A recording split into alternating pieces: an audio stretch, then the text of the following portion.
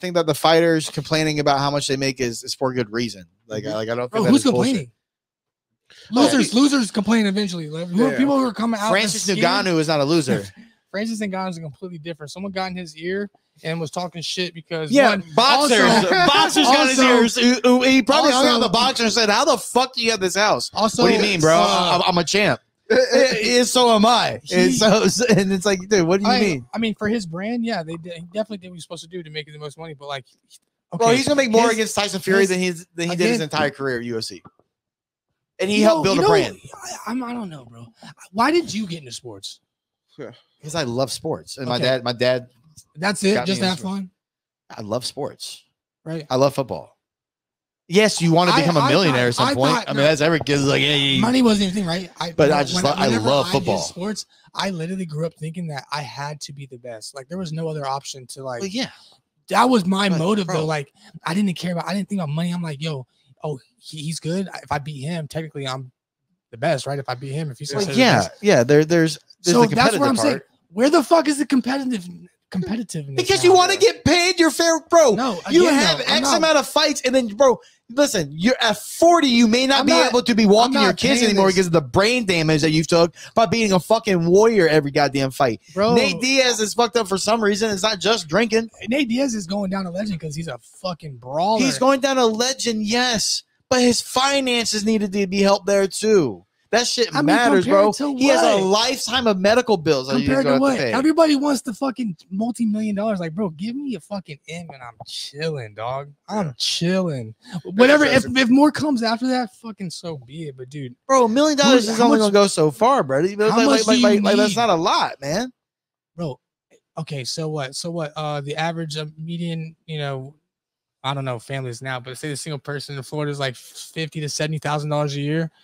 How many times can that? Okay, $100,000 can go in 10 times. So you might get fucking 11, 12 years, have $1 million. Like, that's exactly. That's not doing, exactly. That's literally you're not welcome. Doing you're welcome for shaping your childhood. Thanks for me not having money.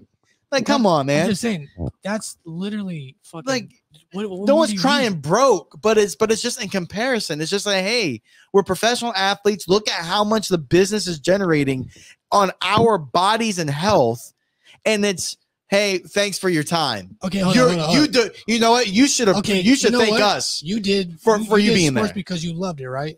Yes, I love sports. If you could play football right now, I did play football. Yeah. No. If you could play, if you could only play flag football right now, for the amount of money you work for every week, would you do it? But you don't have to work. You're doing what you do. Like you're doing what you're doing because you love it. Yeah. But flag football doesn't generate billions. So now you're doing what you love, and you kind of are, you still got like you're getting paid equivalent for what you work for. But if you had this scenario, now you want to get paid. I would want more money. Now you want to get paid more. If what I'm doing is generating billions of dollars, yes. Okay. Yes. Okay. That kind of makes sense. But if it already was generating money before you existed and before you decided to do it, become a part of this organization, why should you get any fucking percent of something that already had generated money? UFC was not generating this money. Yes, it did. No. Yes, it did. Not with no. It actually blew up after COVID. That's actually why it fucking exploded now. Bro, Connor helped build the brand. John Jones. It was John. Actually. Rampage helped build the brand. And then, Randy Couture. Hold on. Tito Ortiz. Chocolate Bells. Hold on. They were hurting so bad to get more eyes. Kimbo Slice had a first run. You got a title shot. But I'm saying you're talking about something. You're talking about Kimbo. Something that was taboo at the time. Rest in peace. I love Kimbo. Florida bread. Just now became a mainstream. Like, bro. Motherfuckers, Dana could not get a fucking fight in a fucking arena in certain places because it was too violent. Because insurance, like out of Las Vegas now. But at the same time, if it isn't the great fighters you're watching, and the great fighters went to a different organization, right? And then they had the B-rate fighters. They're not going to sell the same. The next organization is going to sell more fights because the quality of fights are better. The quality of athletes better. So there is a give and take that you cannot do it without the talent that you have. And talent just doesn't grow on a fucking tree. They're the top in the world for a reason. Yeah, so it's the best at congesting the talent. So yes, for now. So, and yes, always bro, be. and Dana and Well, and actually, again, I love one championship. I think one championship does better shit. Something better than UFC. Absolutely. I think they got more going on. I think they fucking bro, they look actually at golf. be really fighting, bro. Look There's at no golf. dead spots. If you fucking sit around there like you gotta beat each other's ass on Bro, that fucking look mat. at golf. What about it? PGA's been around for over 100 years. Yeah. PGA's been it. Yeah, then billionaires made LIV, yep. And then lives out there. And then guess who partners up now? Guess who just partnered up again? Well, PGA Live and LIV. They just partnered up. But PGA had to fold because PGA was losing. PGA was losing their money. And I'm PGA. I'm anti-live. Fuck Saudi, right? Oh, yeah. Like, hey, fair enough. Hey, I remember 9/11, dog. American I remember that shit. I was, shit. That shit shaped my life. I was third grade, right? So listen. At the end of the day, the change was that, hey, listen, this place is paying us. You guys aren't paying us. Golfers weren't getting paid a salary.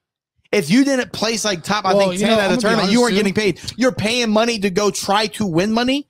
And it's like, and you're the best in the world. Dude, you don't get drafted or chosen in the PGA. You have to win tournaments. You have to qualify. You have to win X amount of Corn Ferries or win a PGA event in order to make it into the tour. And you only get into those by how great your handicap is from other tournaments and how much you play. So golf, you actually had to earn that shit. You have to be the top 1%, half of a percent, a tenth of a percent in the world, and they weren't paying their people. So Liv said, hey, listen, we're going to pay. Boom, bro. All the top golfers, even the ones who try to stand firm, was like, you fuck it. Like, all right. And now PGA had to say, you know what? All right, we'll give you guys more. And then that still was enough. So now they merged. So what I'm saying is it's possible. It's possible to lose your shit. Let me just say this. The Saudis have trillions of they have oil money. They have endless money. Okay, that's exactly. Endless. Exactly. And, and then they have the highest poverty rates in the world. Why? And who owns PGA? Probably some Americans, right? Okay. Okay. And guess what the Saudis said? Guess what the Saudis said? They go, Daddy, I want a fucking PGA fucking tour. Okay, I got you. Yeah, let's go fucking buy. Let's go fucking buy all of the golfers because we got $1 trillion. Or if we buy athletes, we'll make more money because of everything that social media is. Okay, but you know this is the gold mine, right? Like, so listen, they have made so much. There's other factors and reason why those fuckers had more money. That's what. Oh yeah, everything. They own the world. They have to pay them more to steal them to start X was purchased, right? You know who first vetoed Elon Musk's deal? No. The Saudi prince who owned majority stake of Twitter. Why? And then and then the $44 billion got offered. And he says, all right.